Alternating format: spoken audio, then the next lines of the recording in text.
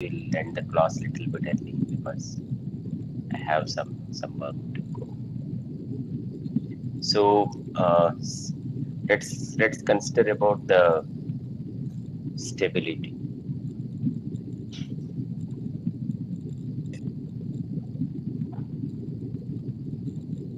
Stability or about stable systems. Whether a system is stable or not, whether a linear time invariant system is stable or not.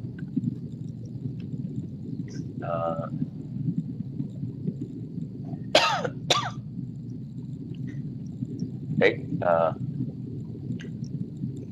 So yeah, so the stability corresponds to if we give a small input to the system, the output should also be small. Okay, so here what do we mean by small, right? Like, so if we give a bounded input, that meaning an output whose magnitude is not whose magnitude is bounded within some limits, whose magnitude is within some limits, then the output should not grow out of bound, like the output should not diverge, right? So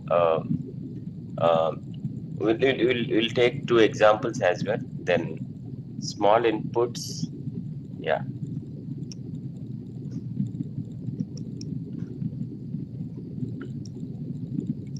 So in a stable system, small inputs. See this small, I'm keeping it in quotes because it's a small magnitude. Like it's what do we mean by small inputs? The inputs that are small in magnitude. It's not something huge magnitude. An input having huge magnitude. It's not an input having huge magnitude. So in a stable system, small inputs result in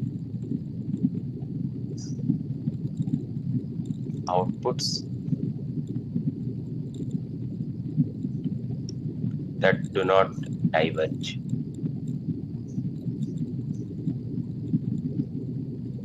Say for example, let's take a physical system. Let's take a physical system which is a pendulum. Okay. Say we are taking a system which is a pendulum. Just all of you know the pendulum, and you must have solved so many problems while preparing for your engineering entrance exams, right? Based on pendulum. And say this pendulum is initially at rest, and if we give a force, if we apply a force to it, say that force is x of t. X of t is the input. So this is a force. If we give apply a small force, then this pendulum gets displaced to some. So this displacement,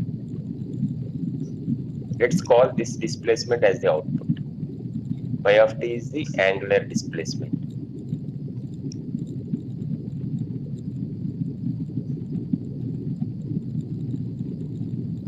Right?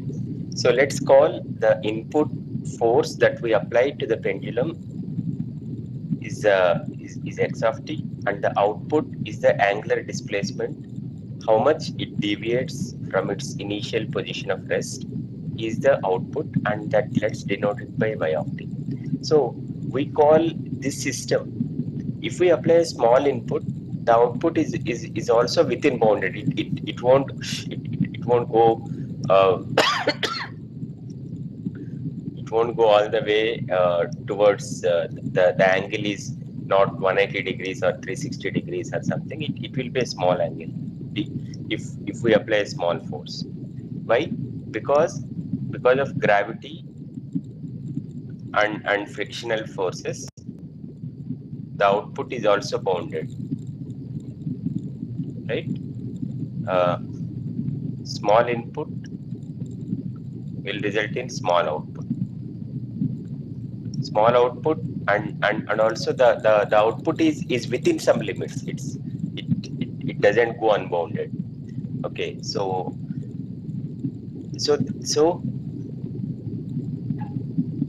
this pendulum is a stable system. We can call this as a stable system. And let's consider. So let's call this is one example, and let's consider another example.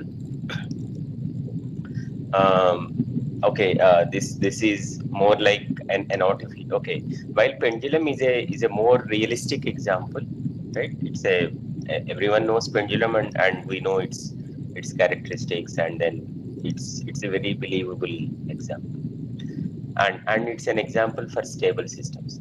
Let's consider an artificial example, or let's create an artificial example. Let's consider. Okay, let's consider a bank account in which you initially deposit. Okay, let's consider a bank account whose output can be represented as something like this.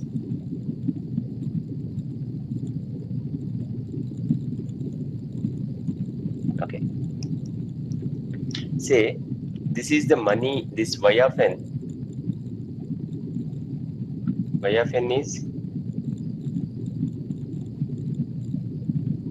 money in the account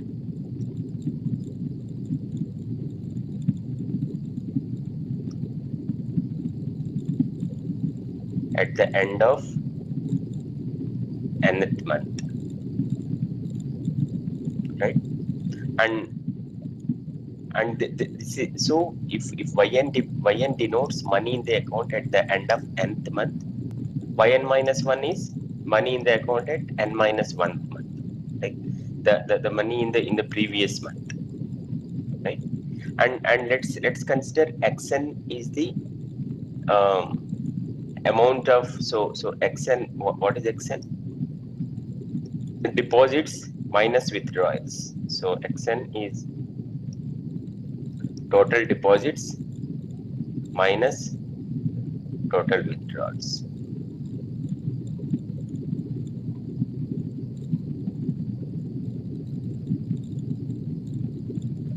Into the account in nth month, right? Sorry, here there should be something. There is a constant here equal to 1.01 into yn month. Yeah, so this constant is crucial. So yn is equal to 1.01 into yn minus 1 plus xn. So xn is, say, in that month you have withdrawn some money and you have deposited some money. So this is total deposits. Or if it is positive, you effectively deposited some money. If it is negative, you have withdrawn some money, right? So let's consider this system. So in this system, this is an example of an unstable system. Let us see why. So yn is equal to 1.01 yn minus 1 plus xn, right? So this is the money at the end of nth month. This is the total amount of deposits minus total amount of withdrawals in the account, and this is the money in the previous month. So why this 1.01? This is like, so 0.01 is the interest that we earn on the last month's money interest, right? So if there is no interest, it should be 1.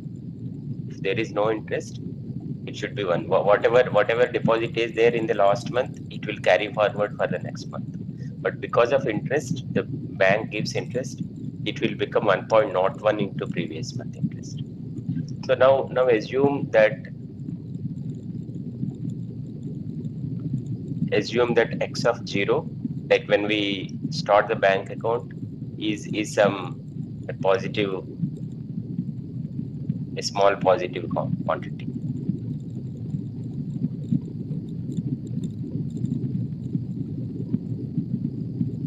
and x of n is equal to 0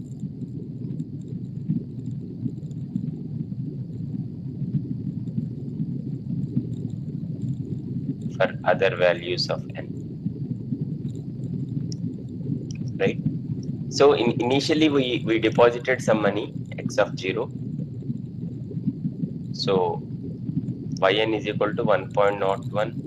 So y0 is equal to, so y0 is equal to x0, y1 is equal to 1.01 into y0, so y2 equal to 1.01 into y1, right? That is 1.01 into 1.01 into y0, and so on and so forth. So yn is equal to 1.01 into yn minus 1 because xn is 0, right? So you can see that if there is such a bank account, you just deposit some small amount of money, and the money grows. The money in the account grows indefinitely, like without any bounds, right? So yn can essentially become very high number. So here, but here the input is a small positive number. For this system, the input is a small number, but the output is grows without any bound. The output is diverging. So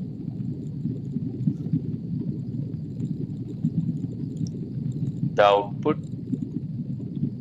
grows without any bound.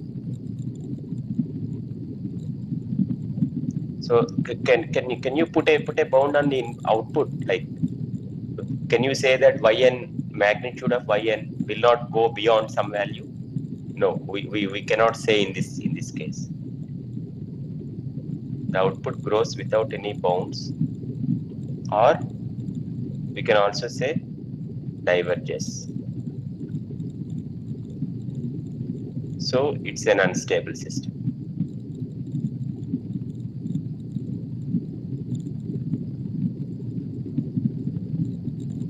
So with this explanation, with this physical explanation, we can now give a formal definition for stability of a system. Okay. So with this explanation, now we can give a definition of the system as something. Okay, let me.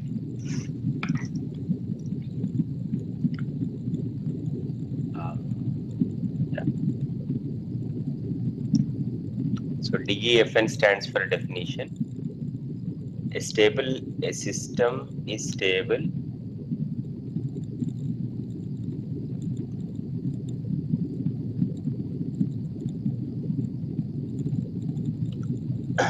if a bounded input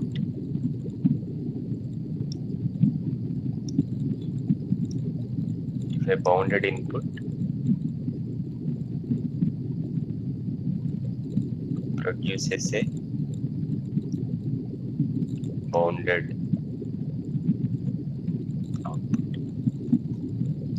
So when I say bounded, it is bounded in its magnitude. We are talking about the bounding, the say.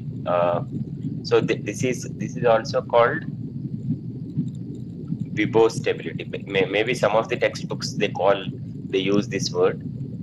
So you better know this word as well. So this is called Vibov stability. What is Vibov? Bounded input, bounded output. Bounded input, bounded output. Right. Say so. Let's based on this definition. Let's see. Say consider a bounded input.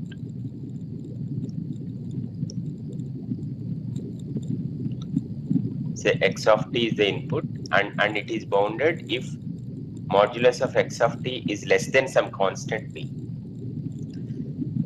Okay, so we said that a system is stable if a bounded input produces a bounded output. So let's consider a bounded input. So generally we are considering inputs as x of t and output as y of t, right? So let's consider a signal x of t which is bounded in its magnitude. So its magnitude will always be less than b. So b is a constant here, some constant. Say we know that we are applying speed signal, and its amplitude will not go above plus or minus 1 microvolt or 1 millivolt or 1 volt, whatever it is. So if it is bounded input, we want the system is stable. We say that the system is stable if the output y of t is also bounded. The output can be bounded with some other constant b prime, right? If the input is bounded between these two limits, the output could be bounded between these two limits or these two limits or anything, right? So the output bounding parameter can be some other constant. It can be some b prime, right? So let us see what does that mean. So we know that output is given by this convolution equation, h of t minus tau x of tau d tau.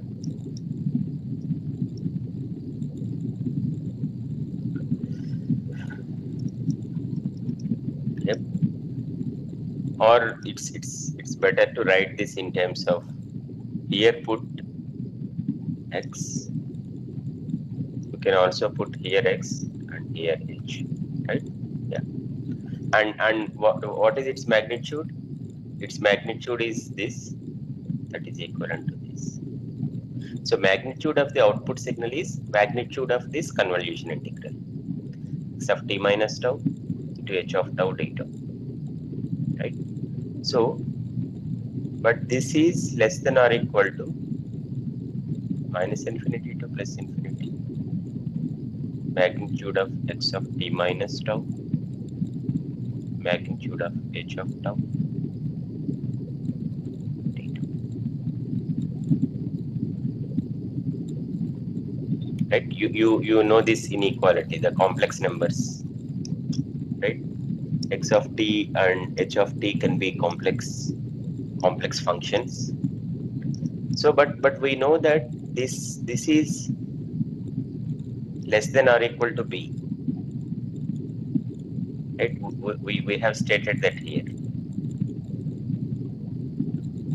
So when x of t is bounded with its magnitude less than, okay, we can say less than or equal to b, then it will be less than or equal to b into minus infinity to plus infinity mod h of tau theta, right? So now we have an equation where magnitude of y of t is less than or equal to b, where b is the bounding on input x of t multiplied by integral minus infinity to plus infinity h of tau d tau. Okay. Now, what do we want for the system to be stable? For the system to be stable, it shouldn't diverge to infinity. It shouldn't diverge to huge values, whatever, right? So here, if this, okay, have you noted down? Then I'll move on to the. So if this integral minus infinity to plus infinity modulus of h of tau d tau is less than infinity, If it is some constant less than infinity, then magnitude of y of t is definitely less than or equal to some other p prime, right? So if minus infinity to plus infinity mod h of tau d tau is less than infinity, then is less than or equal to p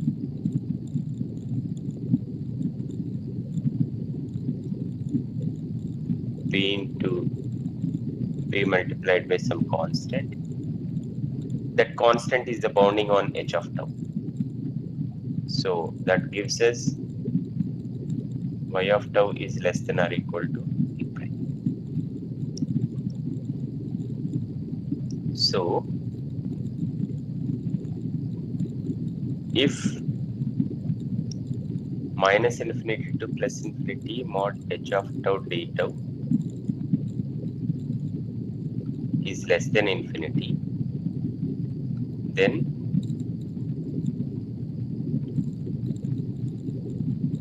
for a bounded input,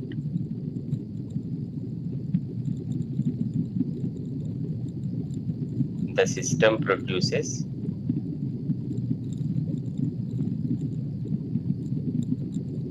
a bounded output. That implies that, right?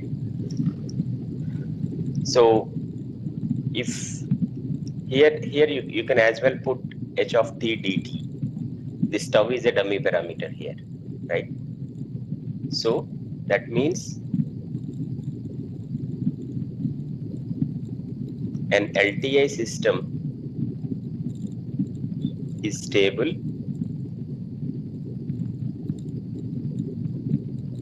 if its impulse response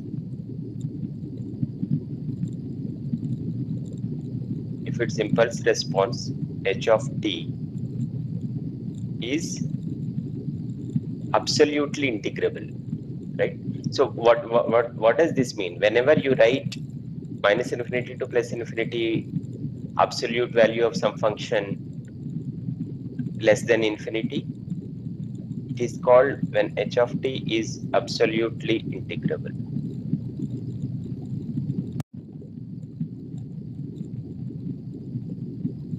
So in brackets I will write, so that means integral minus infinity to plus infinity mod h of t dt is less than infinity.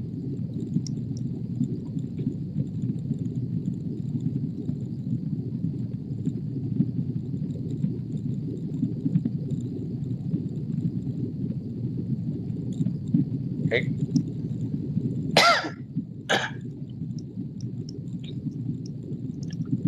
So yeah, so we have seen what is stability of a system, and for an LTI system, what is the condition for it to be stable?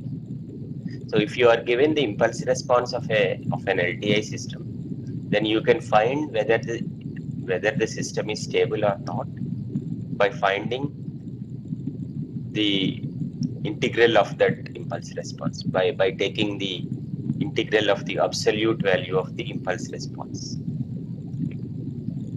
So this is all about stability. Next, let's briefly revisit the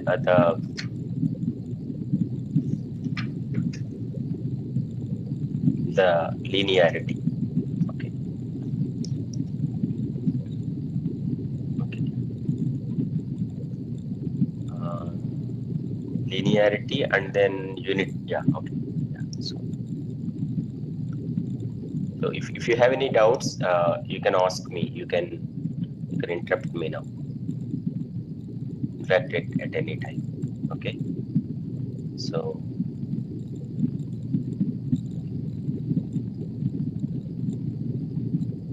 see, I know that we already did linearity in the sense.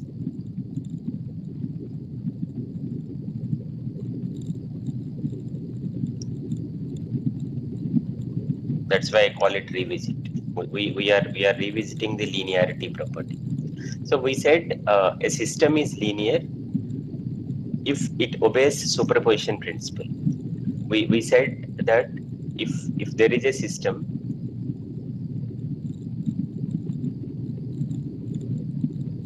so this is input, this is output, and we say that if x1 of t produces y1 of t as the output, so if we give x1 of t as the input and y1 of t is the output, and if x2 of t produces an output equal to y2 of t, then what we said was a into x1 of t plus b into x2 of t should produce an output a into y1 of t plus b into y2 of t. So this is called superposition principle.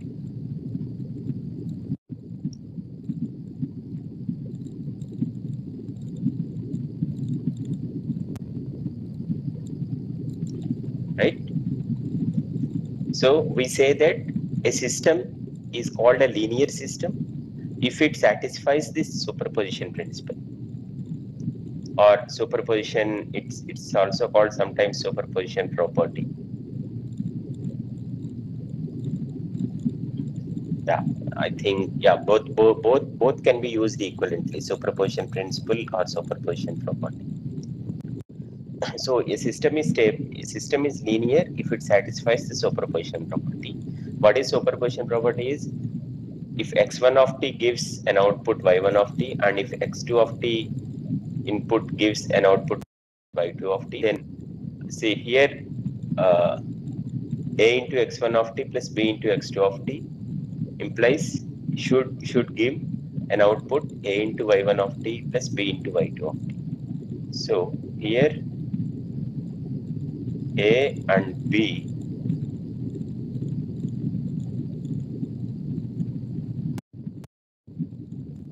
are complex valued constants.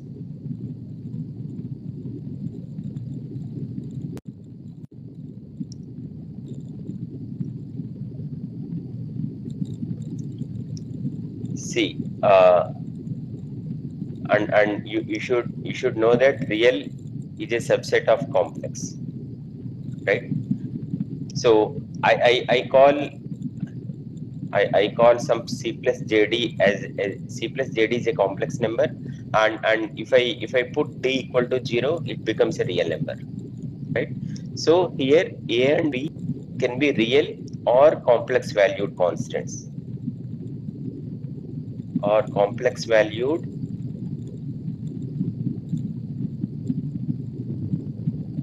or real valued constants. So what we should keep in mind is you should not test this property only for real values of a and b. You should also test this property for complex values of a and b, right? So this is one common mistake some of the students do, right? A given system might be linear if you substitute only real values here.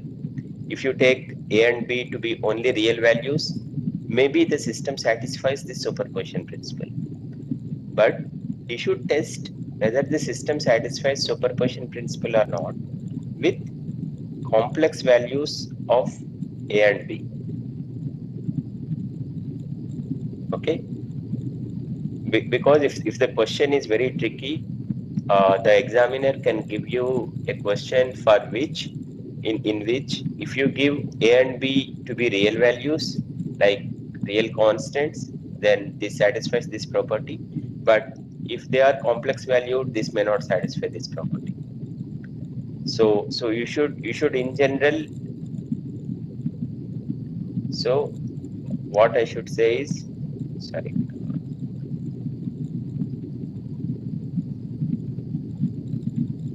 so let me write that here.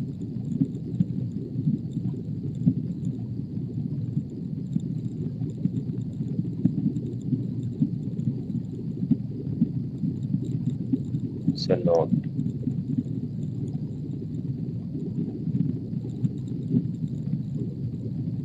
real number is a special case of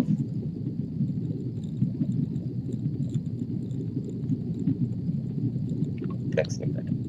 Say if you say real number 3, I can write this as 3 plus j0, right? So if so, complex is a superset. So real values is a subset of complex values. This is all set of real numbers. This set of complex numbers. And what I'm trying to say is, always test the superposition principle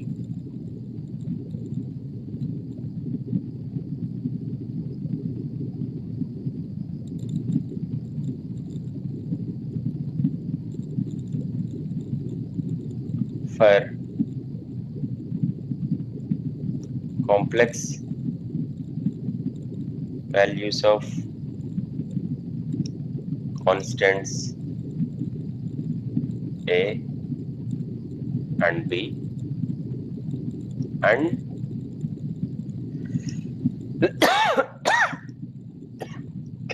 sorry, and also for complex valued signals. See, the x of t, x1 of t, x2 of t, y1 of t, y2 of t can also be complex, right? Complex valued signals, x1 of t, x2 of t, y1 of t, and y2 of t. So this is one point I want to mention, and another point that I want to mention is the following. Like, see, this superposition principle. Yeah, I'm sure you must be knowing this from your basic math courses or from your circuit analysis course, that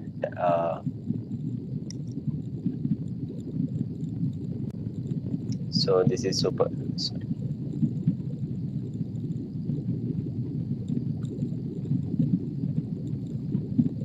Uh,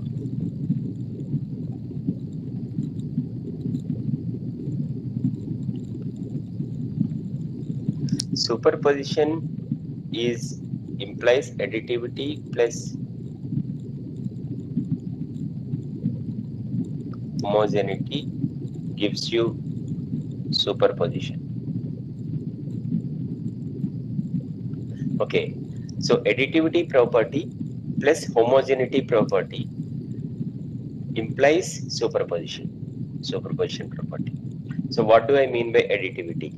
Additivity is if x1 of t gives output at y1 of t, and if x2 of t gives output y2 of t, then x1 of t plus x2 of t should give y1 of t plus y2 of t. So this is additivity property. So if I sum the two input signals, the output will be sum of the two individual outputs. So this is additivity property, and a x1 of t should give a y1 of t. A x1 of t should give a y1 of t. This is called a homogeneity property. So you can see that the superposition principle, which states that a x1 of t plus b x2 of t should produce an output a y1 of t plus b y2 of t.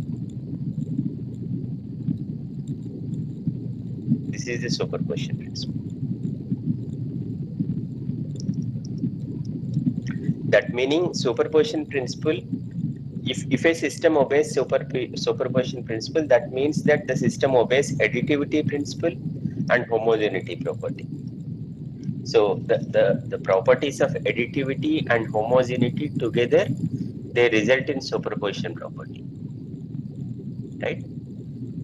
So if a system satisfies superposition property, that means it also satisfies additivity property and it satisfies homogeneity property. Or in the other way, if a system satisfies additivity and homogeneity, that implies that the system satisfies superposition property. So maybe in some of the questions they say that what happens if a system satisfies additivity property, then will the system is linear or not? No, that for the system to be linear, it should satisfy both additivity and homogeneity, right?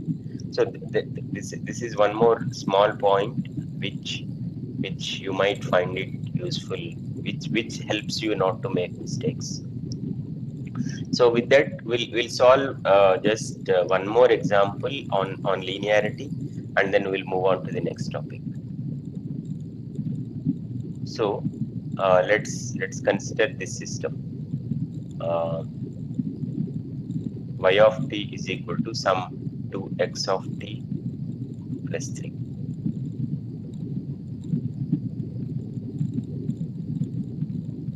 Is this linear? Okay. So this is the input-output relation of a system. This is the relation between input and output of a system. So is the system linear or not?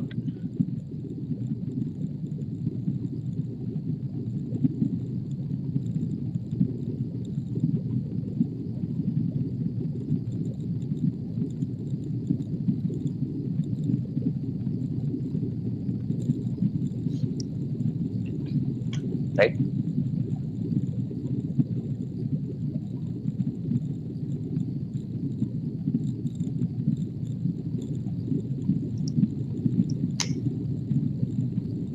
Okay.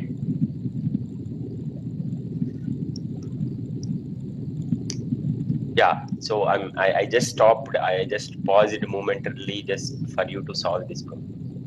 Like as you can see, like it's very easy. You can solve it in like no time. That it is not a linear system,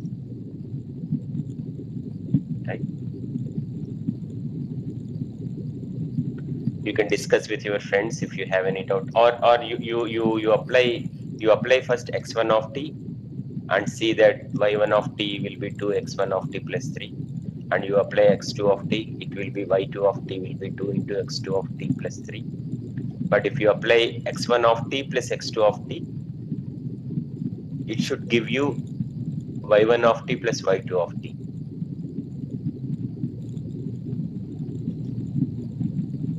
Right?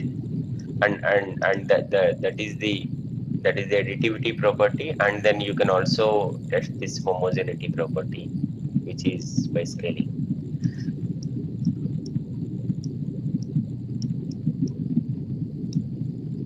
As this is not a difficult example, I'm leaving it show that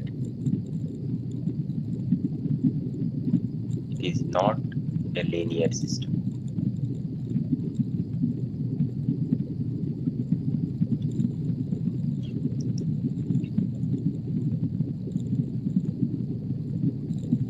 Right? So why I picked up this example is, and another mistake some of the students do is, see this corresponds to, see this reminds you of a straight line with an intercept, right?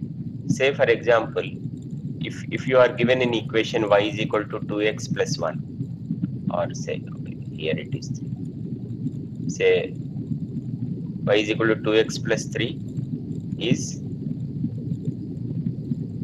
something like this, right? Say this is x and this is y. When x is equal to 0, y is equal to 3. So this is 3. So this is y is equal to 2x plus 3. So what some of the students do is they think that, okay, here the relation between output and input corresponds to a straight line. Corresponds to a line having some slope and having an intercept. So this is a linear equation, right? But the systems, okay, so the relation between input and output is a linear equation. So the system must be a linear system. So they conclude in this way. But that is wrong. You cannot say by looking at this kind of arguments are wrong. Like, you should strictly apply the superposition principle and see that whether the system is satisfying the superposition principle or not. Then only you should say, if the system satisfies the superposition principle, then you say that the system is linear. Otherwise, you simply say that the system is not linear. But don't make such arguments, right? So I just want to pick this example just to ensure that. So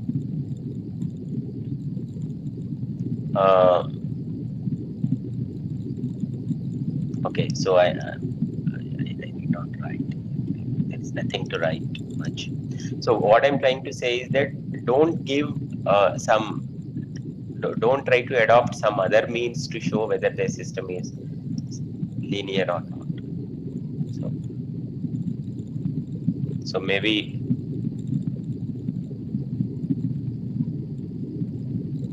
be careful and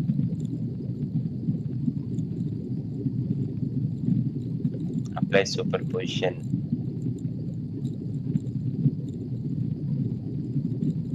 test to find the linear.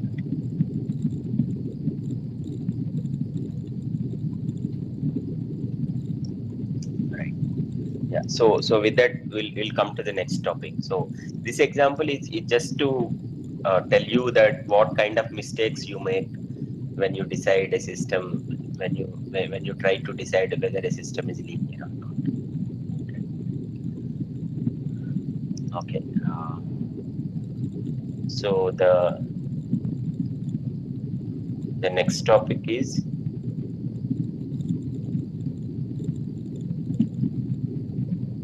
unit step response.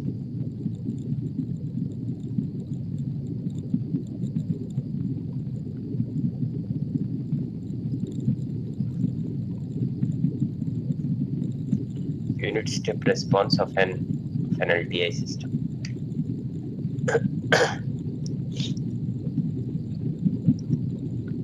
Yep. So till now we have seen impulse response of an LTI system, right? So what do I mean by impulse response? Impulse response of a system is response of the system when the input is a unit impulse.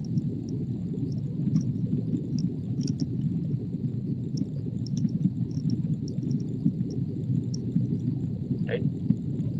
So till now we have seen only impulse response.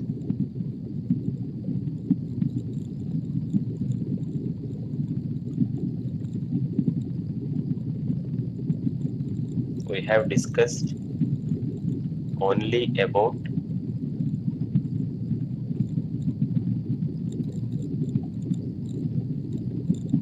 impulse response. So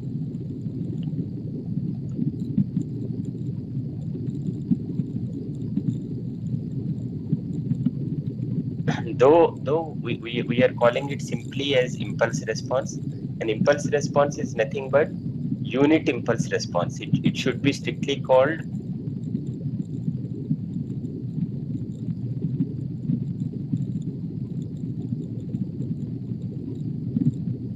unit impulse response. That means we have a system, and to that we are giving the unit impulse as the input, and the output we are getting is h of t.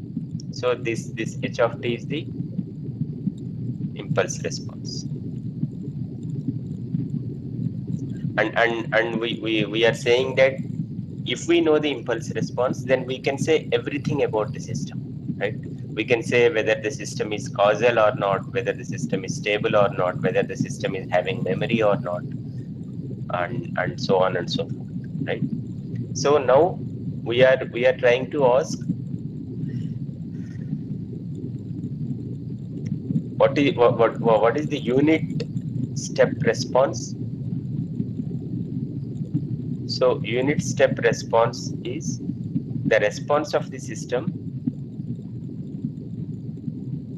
to a unit step signal.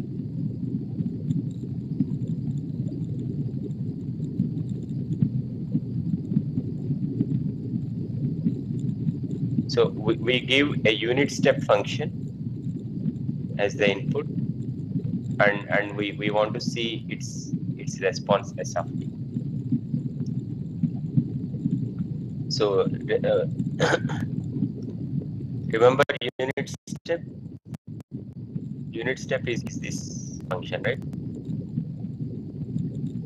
So it is 0 till time t equal to 0, and then it rises to value 1, and this is u of t. So u of t is this. So let's call the unit step response of an of an LTI system is s of t. So this s of t is nothing but convolution of the input signal with the impulse response of the LTI system, right? So what I am saying is that consider an LTI system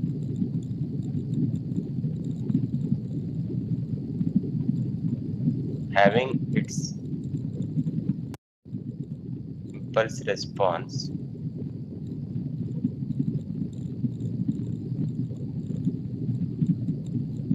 as h of t.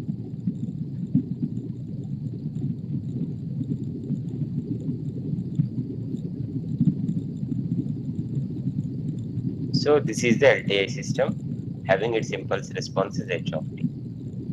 We want to give an input u of t, which is the unit step function, and we want to find its output s of t, which is a response to this. And what I'm trying to say is s of t is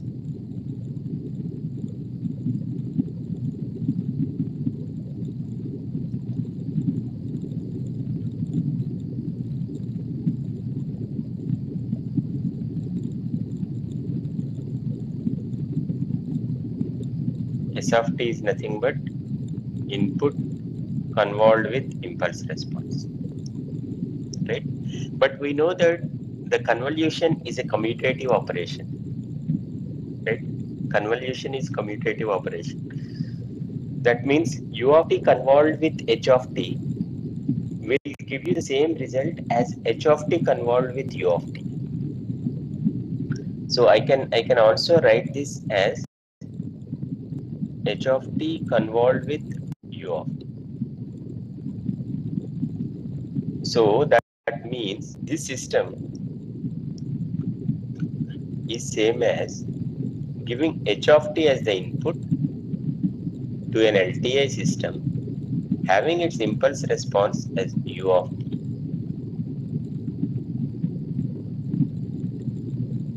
See, I'm claiming that if we give u of t as the input to an LTI system having impulse response h of t is equivalent to giving h of t as the input to an LTI system having its impulse response as u of t.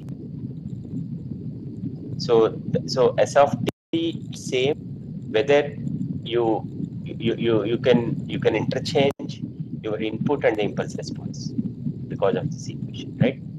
So this is very clear. So in general, you can interchange the input to a system and its impulse response without affecting the output. In an LTI system, that's always possible, right?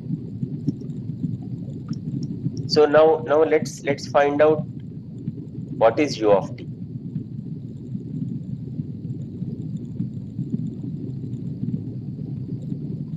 So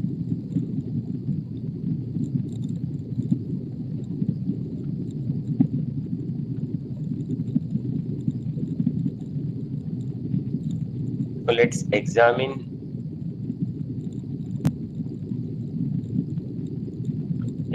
the LTI system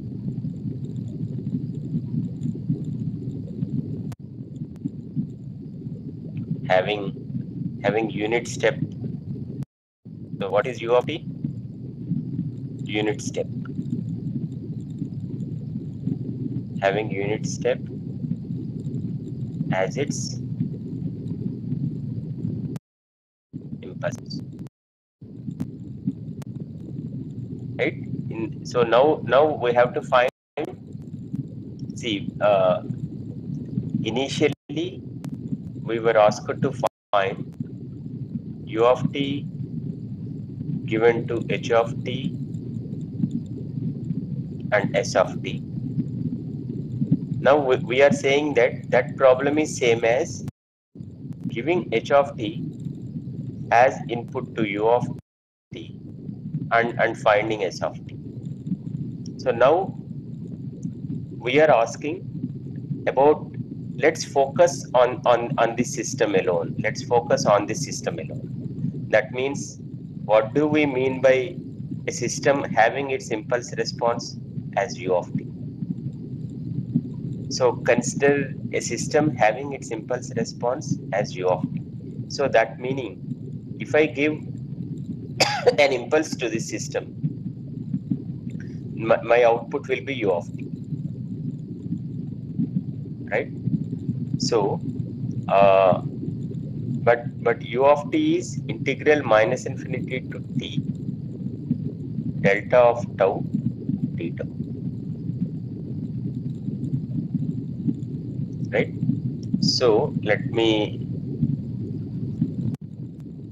erase this. This will unnecessarily confuse you.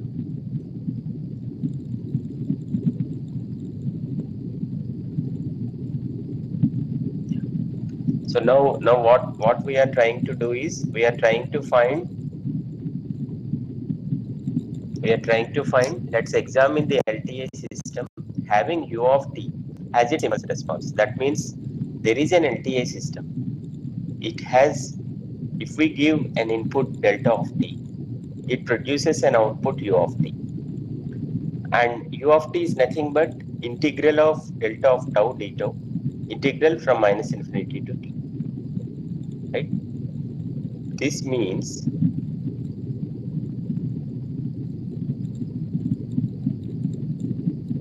the LTI system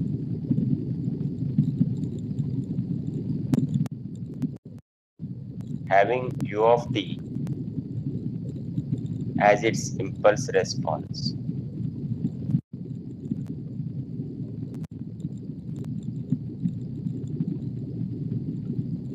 acts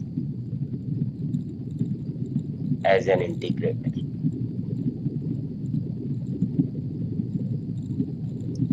That means it will add the input till that point of time,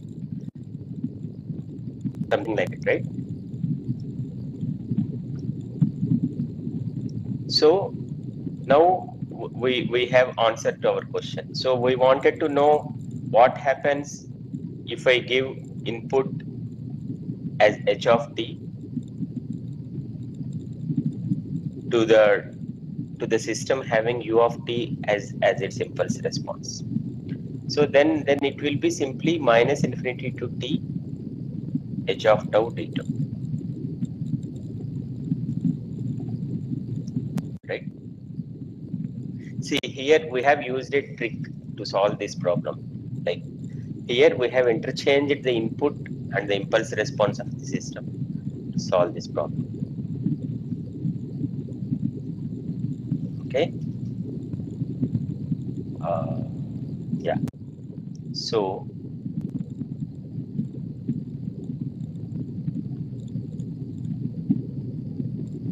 let's go back to what do we want. So consider an LTI system having its impulse response as h of t. So we are considering an LTI system having its impulse response as h of t, and we wanted to find its unit step response. That means if I give a unit step signal as input to this LTI system, what is the output we wanted to find? So we know that the output S of t is nothing but the input unit step signal u of t convolved with its impulse response h of t, right? And then we are playing this trick that as u of t convolution with h of t is same as h of t convolution with u of t, we interchange this input with impulse response, and now think of a LTI system having its impulse response as the unit step signal.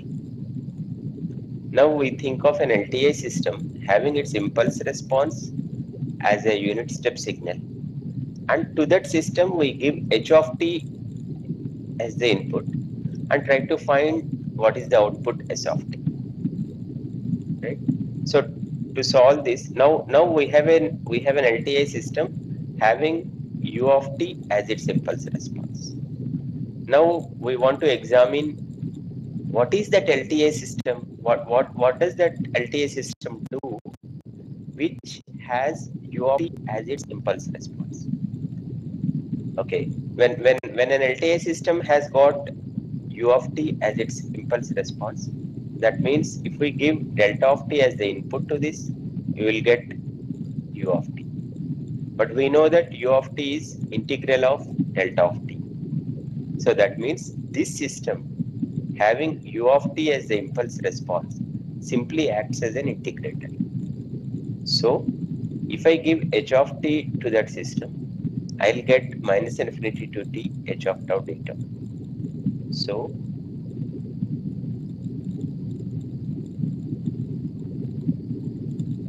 the unit step response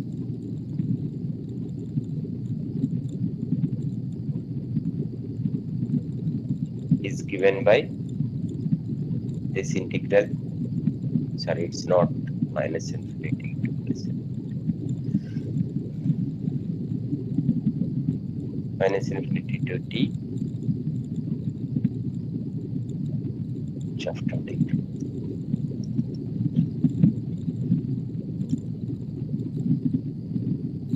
Right? So if I give u of t,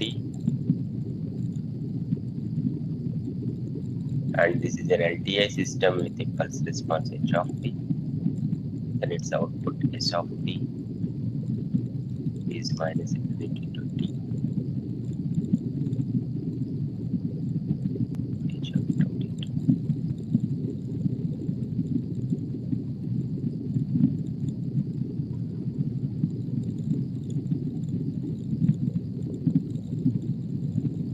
Right? So this is another very important property, or another very important property, because uh, yeah, see s of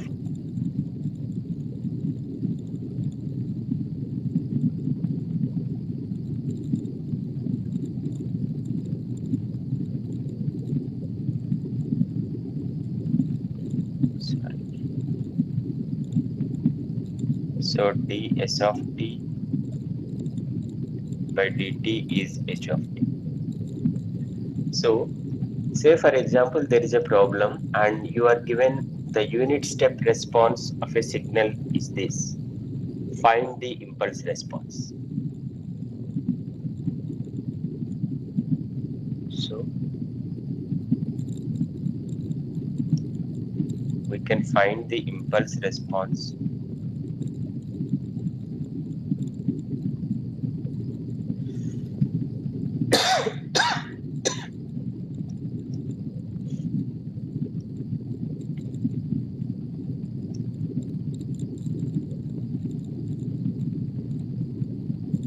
from the unit step response.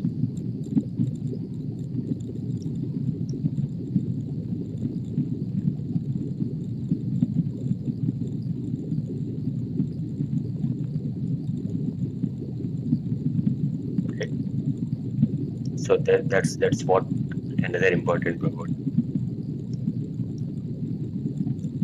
So if there is a problem given to you in an exam that the unit step response of an LTI system is given by this signal, find its impulse response. How do you find? So you will simply differentiate the unit step response with respect to t and then find your impulse response. Right? Okay. Then we'll move on to the last topic for today's class. We'll move on to the last topic for today's class, which is response to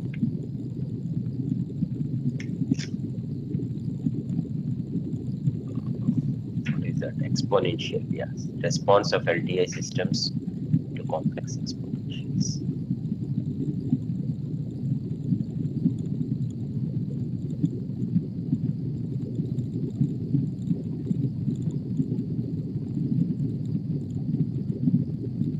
Response of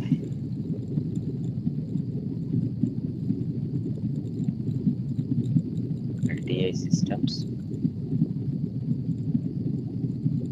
to complex exponentials.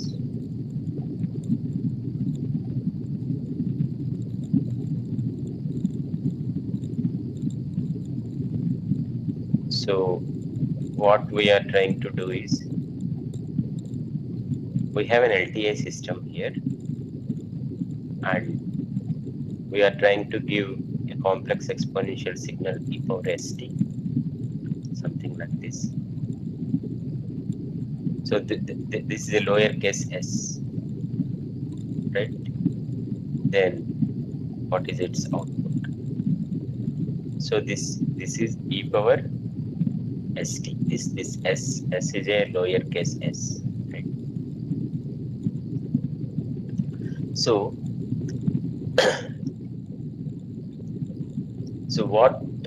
Let's find out what is the output. So let's consider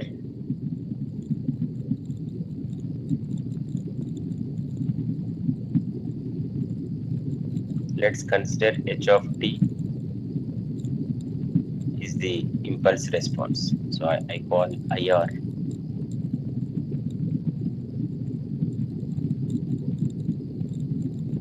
is the impulse response.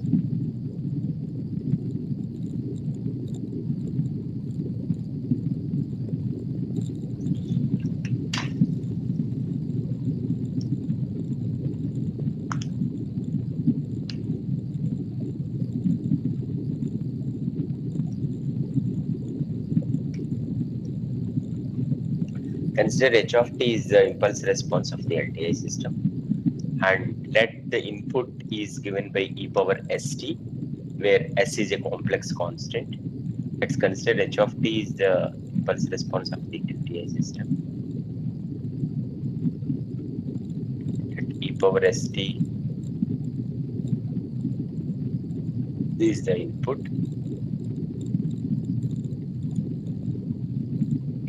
where s is a complex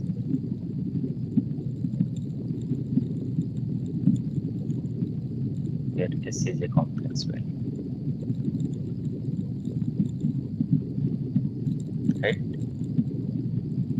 So we we are considering an LTI system having h of t as its impulse response, and we are trying to give an exponential signal e power st, where s is a complex valued number as the input to the system, and we are trying to find the output. Okay, the output y of t is h of tau e power s t minus tau d tau minus infinity to plus infinity. So this is minus infinity to plus infinity h of tau e power st e power minus s tau d tau.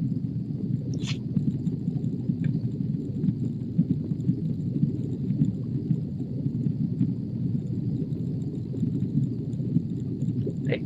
This is a simple integral. So e power st to minus infinity to plus infinity h of tau e power minus s tau.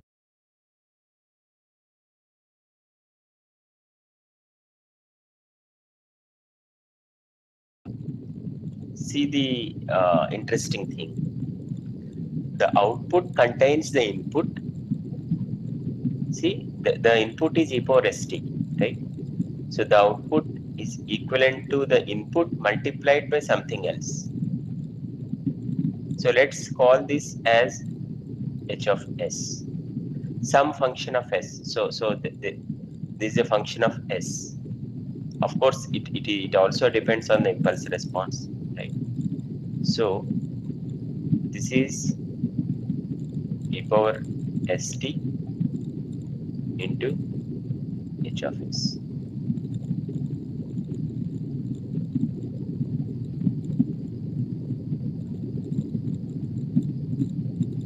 Here we assume that h of s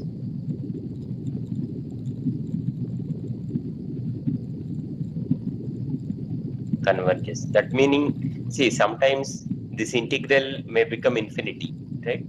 So we are not assuming that case, right? So what we are considering here is this integral is less than infinity. Here we assume that this h of s is less than infinity. Maybe I should write that is much more.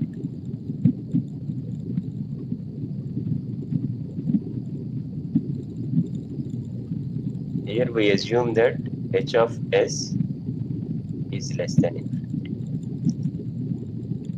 Right? So for an LTI system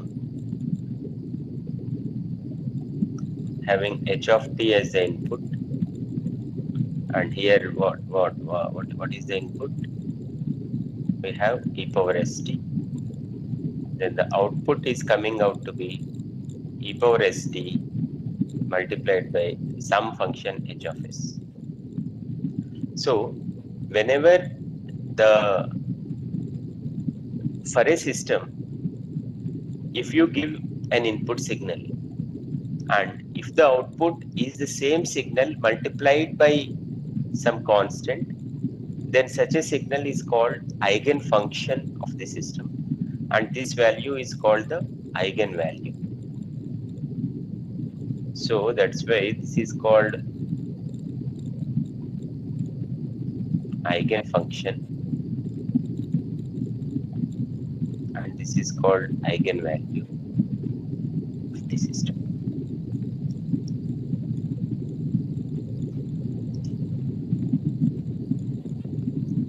Right? So let me put that in words. Hope you have noted down. This is one very important property of an LTI system, and this is the reason why all the Fourier transforms and Fourier series are so useful in our analysis of signals and systems. Right? See, if you think carefully, we use complex exponentials in expressing any signal. In Fourier series and Fourier transforms, what we did was we tried to express, we tried to take any signal, arbitrary signal, and try to express that as a sum of complex exponentials or sum of sinusoids. See, sinusoid is also a special case of complex exponential, right? So let me write this signal. So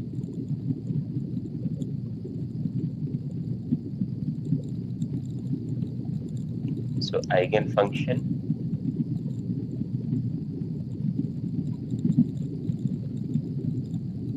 and eigenvalue.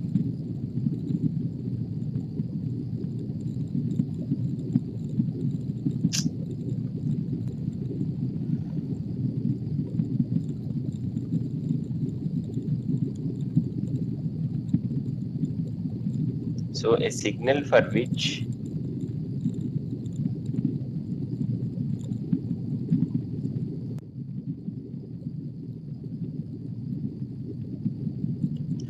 the system output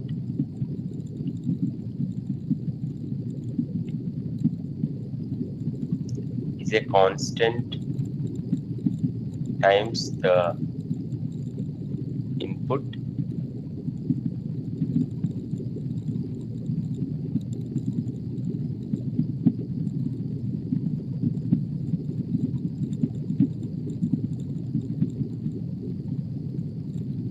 is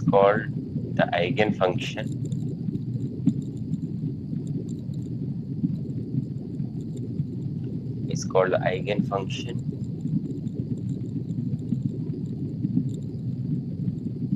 of the system.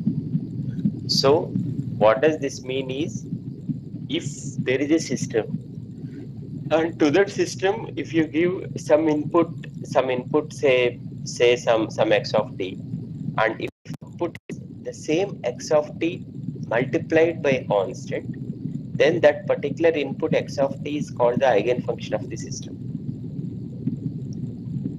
right? So that meaning, if just I repeat it once. So if there is a system and if the input is x of t and if the output is x, then x of t is called the eigenfunction of the system and the constant is called the eigenvalue of the system, right?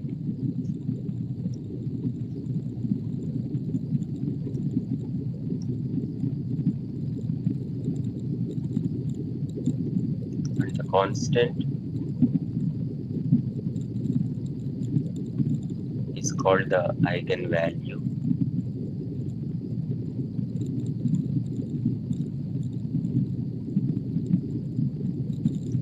of the system. So in our case, if we are giving e power st as the input to an LTI system, the output is e power st multiplied by a constant. So the signal, this is called eigenfunction,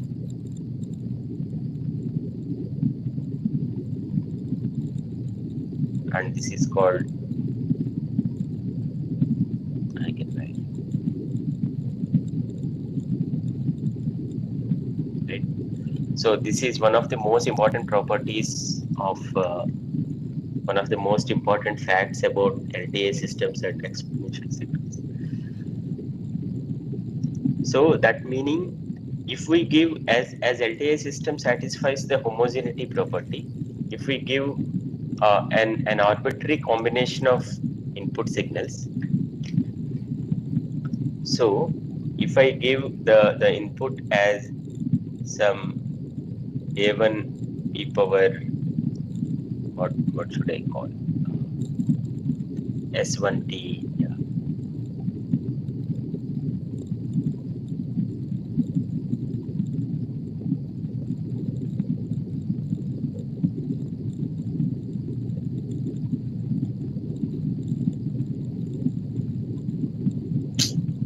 I'm making a lot of mistakes today.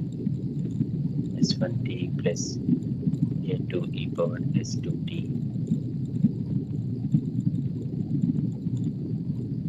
and so on plus AK e power SKT as the input to an LTI system.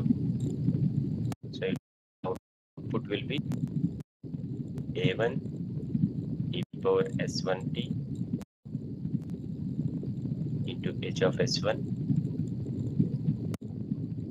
plus A2 e power S2T into H of S2 and so on. AK e power SKT H of SK.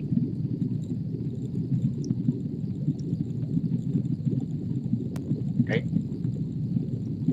So the response of an LTI system to sum of complex exponentials is again, the output is again sum of complex exponentials but with different scaling factors. Right? So now connect this with your Fourier transforms or Fourier series. In Fourier series or Fourier transforms, what did we do? We try to express a signal x of t as a sum of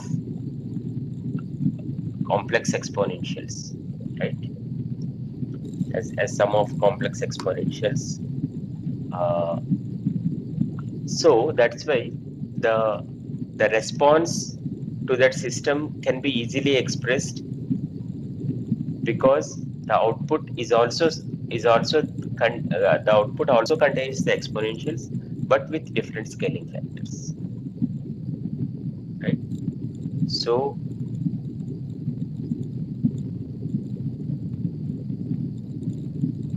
if the input x of t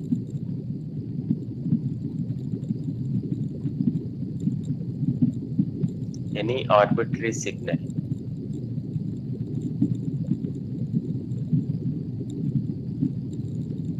if the input is x of t any arbitrary signal to LTI system,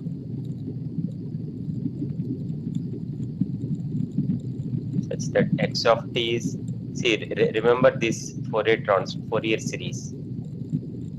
X of t we used to represent this as k omega t, k equal to minus infinity to plus infinity. Right? Then its output y of t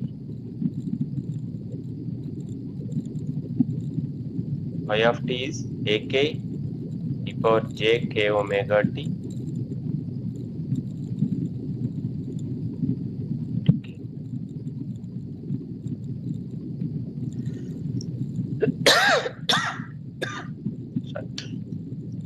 Yeah, so as I said, I wanted to leave the class a little bit early, so we are still having 15 minutes of time, but I have some other work to attend today, so let me write that.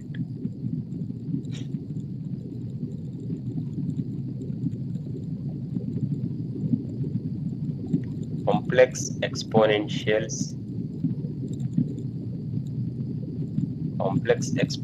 signals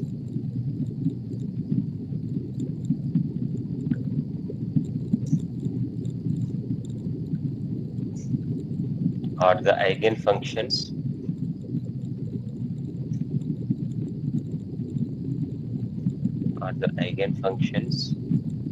for LTI systems.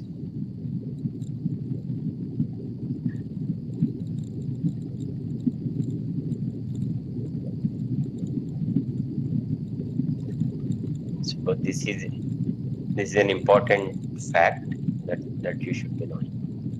Yeah.